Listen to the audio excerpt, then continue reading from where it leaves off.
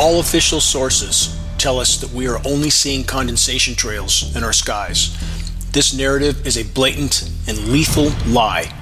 The film footage seen here is yet more irrefutable proof of this fact.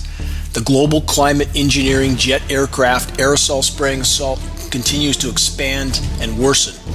Climate engineering, aka geoengineering, or solar radiation management, is nothing short of weather warfare, which is being carried out against populations all over the world, without their knowledge or their consent.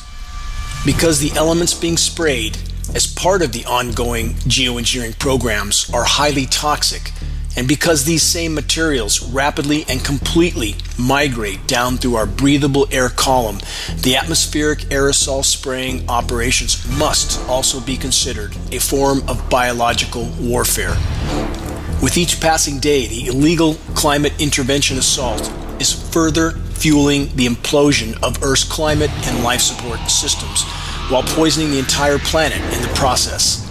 Though countless forms of human activity have decimated our once thriving planet, geoengineering solar radiation management programs are the single most destructive and dangerous activity yet launched by the human race against the entire web of life.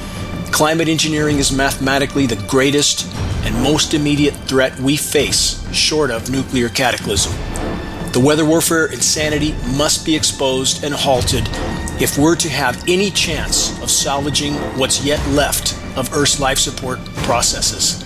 This effort will take each and every one of us. Make your voice heard in this all-important battle for the greater good. Every day counts. This is Dane Wigington with geoengineeringwatch.org.